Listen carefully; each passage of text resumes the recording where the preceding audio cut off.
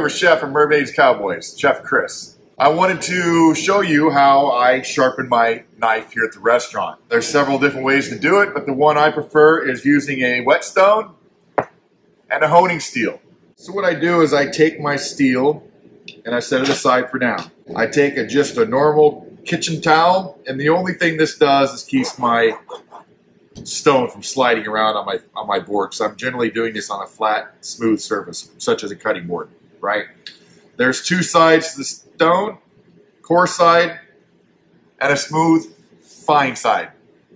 Now the coarse side is for those knives who are really, really beat up, really rough, dents taken out, it looks like they've gone to battle, right? My knife typically never has gone that far, so what I do is I start with the smooth side. Now with the stone itself, there's two types of stones. You could do with whetstones, an oil base or a water base.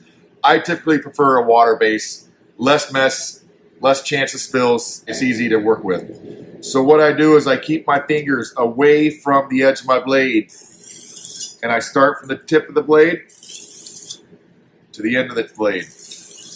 And I go back and forth about a dozen times. One side, and then the other side.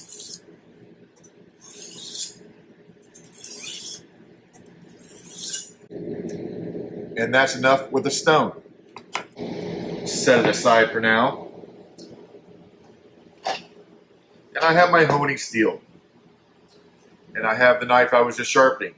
Now if I was to take this knife after running it across the stone and look at it under a magnifying glass, the edge would look like this. It would be just sharp, jagged edges. That's where the diamond edge honing steel comes in. Now you're going to go very smoothly away from you. One side, and then the other side. One side, and the other side.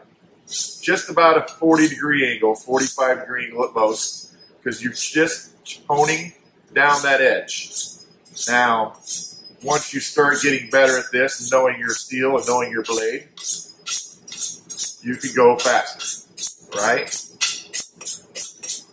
And you can adjust your angle as you're going.